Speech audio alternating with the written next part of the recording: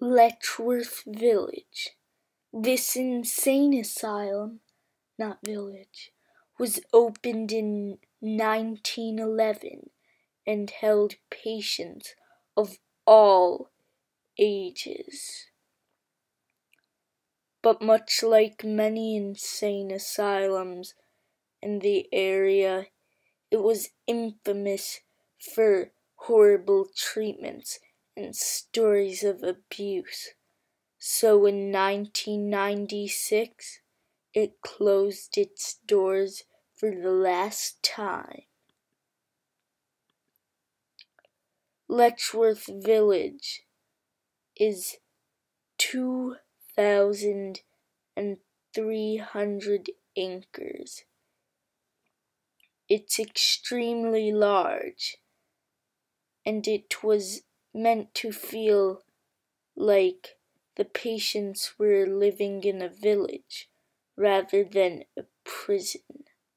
Many stories about the village talk about hauntings and ghost sightings, but those people who say they saw ghosts were probably on drugs, let's just be honest. On the grounds, I also found a book known as the New York 1967 State Handbook. The book contains a map of New York Senate districts, but from 1967, so they're really out of date. Like, this one showed